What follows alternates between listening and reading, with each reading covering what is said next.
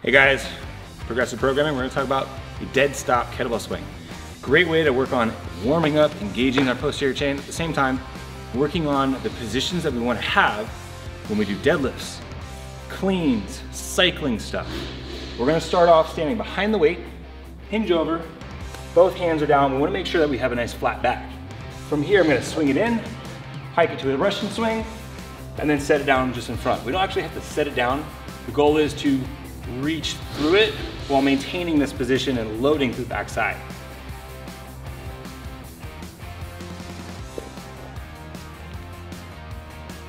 And as we're going through this, make sure you're breathing.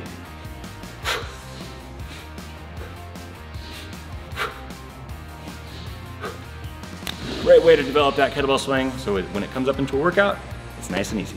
Have fun.